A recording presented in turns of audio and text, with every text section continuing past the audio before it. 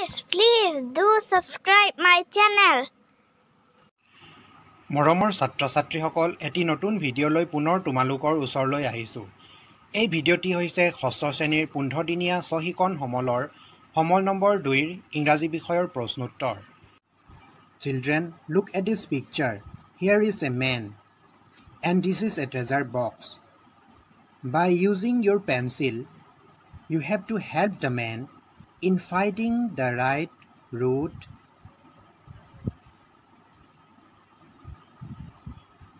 to the treasure box. ছাত্ৰ-ছাত্ৰীসকল তোমালোকে ছবিখনলৈ মন কৰা। ছবিখনৰ বাওঁফালে একেবাৰে ওপৰত এজন ব্যক্তিৰ ছবি আৰু সোঁফালে তলত গুপ্তধনৰ বাকচ দিয়া আছে।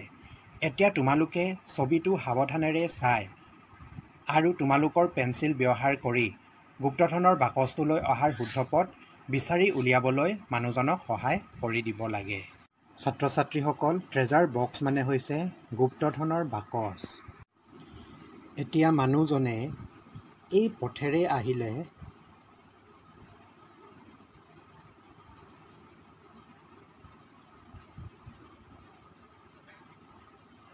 গুপ্তধনৰ বাকচটো পাব, নহয় জানো ছাত্ৰ-ছাত্ৰীসকল? তোমালোকে নিজে কৰি চাবা। See the next question to A. Let us learn some new words and their meanings. আহা আমি কিছুমান নতুন শব্দ আৰু ইয়াৰ অৰ্থবোৰ শিকো। প্ৰথম শব্দটো হৈছে এডভেঞ্চাৰ। এডভেঞ্চাৰ মানে দুঃসাহসিক কাৰ্য। ইয়াৰ অৰ্থ হৈছে an unusual and exciting or daring experience. Adventure বুলিলে এনে এটা কাৰ্য ই অসাধাৰণ আৰু উত্তেজনাপূৰ্ণ বা সাহসী অভিজ্ঞতাকেই বুজায়। ইয়াৰ পাছৰ শব্দটো হৈছে লেম্প। লেম্প মানে হৈছে লেঙেৰা বা খুৰা। ইয়াৰ অৰ্থ হৈছে unable to walk without difficulty as the result of an injury or illness affecting the leg or foot. Lamp মানে হৈছে খোজ কাঢ়িবলৈ অসুবিধা, ভৰিত পোৱা আঘাত বা ৰোগ হোৱাৰ বাবে খোজ কাঢ়িব নোৱাৰাজনক আমি লেম্প বুলি কওঁ। ইয়াৰ পাছৰ শব্দটো হৈছে নেৰো। নেৰো মানে ঠেক। ইয়াৰ ইংলিছ মিনিং হৈছে of small width in relation to length. ইয়াক অসমীয়াত দৈৰ্ঘ্যৰ সম্পৰ্কত সৰু প্ৰস্থৰ বুলি ক'ব পাৰি। নেক্সট দিয়া আছে escape. Year meaning breaks free from confinement or control. escape মানে পলায়ন, breaks free from confinement or control মানে কাৰাবাস বা নিয়ন্ত্ৰণৰ পৰা মুক্ত। ইয়াত থকা শেষৰ শব্দটো হৈছে pickaxe. ইয়াত লিখা আছে a tool for breaking hard surface with a long wooden handle and a curved metal bar with a sharp point. এই সঁজুলিবিধ চোকা আৰু ই হৈছে বেকা বা বক্ৰ ধাতুৰ দণ্ড আৰু কঠিন পৃষ্ঠতল ভাঙিবলৈ ব্যৱহাৰ কৰা ই এক সঁজুলি। ইয়াৰ হেণ্ডেল দীঘল কাঠৰ। এতিয়া কুৱেশ্যন নম্বৰ 2B লৈ মন কৰা। Now let's read the lesson Tom Sawyer and find and underline the above words in the lesson. এতিয়া টম সয়াৰ পাঠটো পঢ়িবলৈ কৈছে আৰু ইতিমধ্যে আমি যি 5টা শব্দৰ অৰ্থবোৰ জানিলোঁ সেই শব্দবোৰ কিতাপত বিচাৰি তাৰ তলত আঁচ টানিব দিছে। কুৱেশ্যন নম্বৰ 2C টো চোৱা। ইয়াত কৈছে find and write some more new words from the lesson Tom Sawyer, underline them and write the words and their meanings with the help of dictionary. You may take help of others also to know the meanings. Tom Sawyer পাঠটোৰ পৰা আৰু কেইটামান নতুন শব্দ বিচাৰি underline কৰিবা আৰু শব্দবোৰ লিখি অভিধান চাই ইয়াৰ অৰ্থবোৰ লিখিবা। নহ'লে তুমি ইয়াৰ অৰ্থবোৰ জানিবলৈ অন্যৰ পৰাও সহায় ল'ব পাৰা। ইয়াৰ পাঠটোৰ পৰা পোৱা নতুন শব্দকেইটা হৈছে haunted house, thief, dig, grumble, toppled. Haunted house means a house visited by ghosts. Haunted house মানে হৈছে ভূতে অহা যোৱা কৰা ঘৰ। ইয়াৰ পাছৰ শব্দটো হৈছে thief. thief মানে চোৰ। A person who steals something from another person or place. এজন মানুহ যি অন্য মানুহ বা আন ঠাইৰ পৰা কিবা চুৰি কৰে। 3 নম্বৰত আছে dig. dig মানে খন্দা। dig means To make a hole in the ground or to remove something from the ground with a tool. মাটিত গাঁত কৰা বা আহিলাৰ সহায়ত মাটিৰ পৰা কিবা আঁতৰাই দিয়া। 4 নম্বৰত থকা শব্দটো হৈছে grumbled. Grumbled means complain about something. ইয়াৰ অৰ্থ হৈছে কিবা এটাৰ বিষয়ে অভিযোগ কৰিছিল। শেষৰ শব্দটো toppled. Toppled means became unsteady and fell down.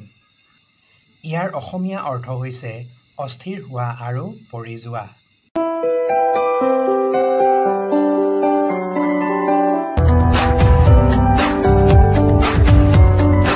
এতিয়া 3A কুৱেশ্যনটো লৈ আহো। ইয়াত লিখা আছে যে let's learn the different types of the sentences. বিভিন্ন প্ৰকাৰৰ বাক্যবোৰৰ বিষয়ে শিকো আহা। Types of sentences. ইয়াত বাক্যৰ প্ৰকাৰবোৰ দিছে assertive sentence, interrogative sentence, imperative sentence, exclamatory sentence. Assertive sentenceৰ কাৰ্য বা ফাংচন হৈছে statement বা এটা উক্তি। ই কোনো এটা বিষয়ত বৰ্ণনামূলক বিবৃতি দিয়ে। It tells us something. For example, Ram likes to eat mangoes. ইয়াত ৰামৰ বিষয়ে কোৱা হৈছে। ৰামে আম খাই ভাল পায়।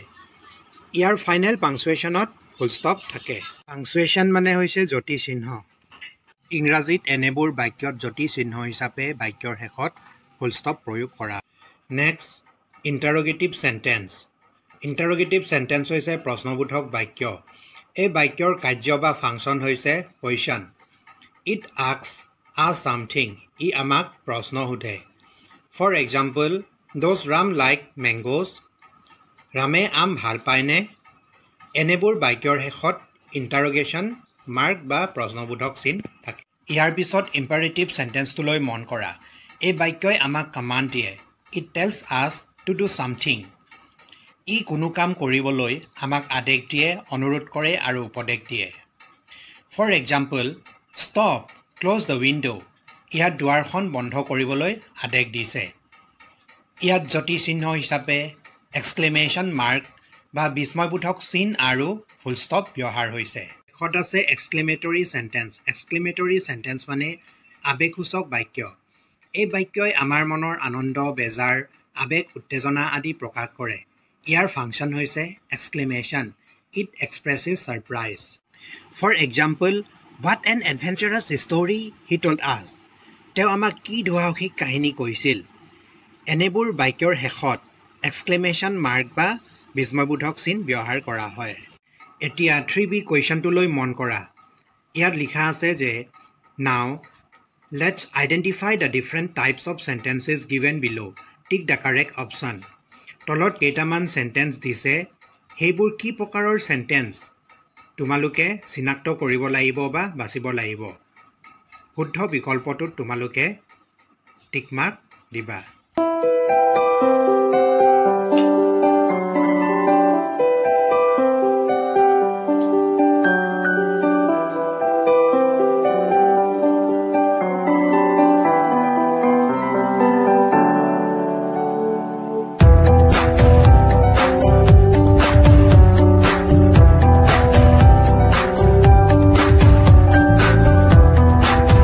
এতিয়া 3C কুৱেশ্যনটোলৈ মন কৰা। ইয়াত লিখা আছে ফাইণ্ড আউট মোৰ sentences of different types from the story Tom ছয়াৰ and right 4 sentences of is type. টম ছয়াৰ ষ্টৰীটোৰ পৰা বিভিন্ন প্ৰকাৰৰ বাক্য বিচাৰি উলিওৱা আৰু 4 প্ৰকাৰৰ 4টা বাক্য লিখা। ইয়াত দিয়া 4 প্ৰকাৰৰ চেণ্টেন্সখিনি হৈছে assertive sentence, interrogative sentence, imperative sentence, exclamatory sentence. এতিয়া ইয়াত দিয়া প্ৰতি প্ৰকাৰৰ বাক্যৰ বাবে একোটাকৈ বাক্য লিখিবলৈ তোমালোকে টম ছয়াৰ পাঠটোৰ পৰা বিচাৰিবা।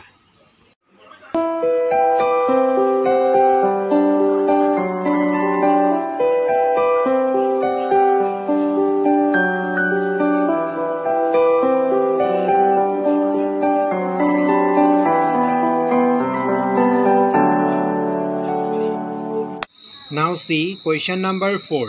Look at the pictures below and find the matching words for them from the lesson. তলত দিয়া ছবিবোৰলৈ চোৱা। এই ছবিবোৰৰ লগত মিলা শব্দ পাঠটোৰ পৰা বিচাৰি উলিওৱা। প্ৰথম ছবিখন চোৱা ছবিখন ভূত বাংলা নিচিনা লগা নাইনে গতিকে এইটো হ'ব হণ্টেড হাউচ দ্বিতীয় ছবিটো হৈছে খটখটি গতিকে ইয়াত লিখিব লাগিব ষ্টেয়াৰ কেছ তৃতীয় ছবিখন স্পেডৰ ছবি গতিকে তোমালোকে পিক্সটো কাটি ইয়াত স্পেড বুলি লিখিবা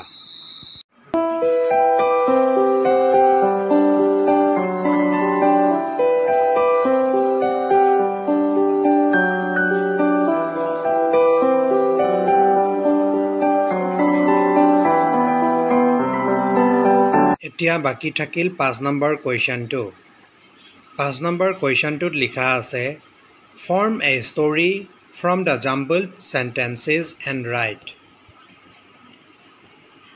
খেলিমেলি কৈ দিয়া বাক্যবোৰৰ পৰা এটা কাহিনী গঠন কৰা আৰু লিখা কাহিনীটো তোমালোকে ক্ৰমত সজাই লিখিবা কাহিনীটোৰ নাম এ ফক্স এণ্ড এ ক্ৰ' এটা শিয়াল আৰু এটা কাউৰী তোমালোকে এই সাধুটো শুনিছা নিশ্চয় এই কাহিনীটো ক্ৰমত লিখিবলৈ সুবিধাৰ বাবে ইয়াত 1ৰ পৰা 9 লৈ সংখ্যাকেইটা লিখি দিছোঁ তোমালোকে ভালকৈ চাই প্ৰথমে 1 নম্বৰ থকা বাক্যটো লিখি তাৰ পাছত 2 নম্বৰ বাক্যটো লিখিবা এনেকৈ 3 4 5 6 7 8 9 নম্বৰৰ বাক্যকেইটা ক্ৰমত লিখি যাবা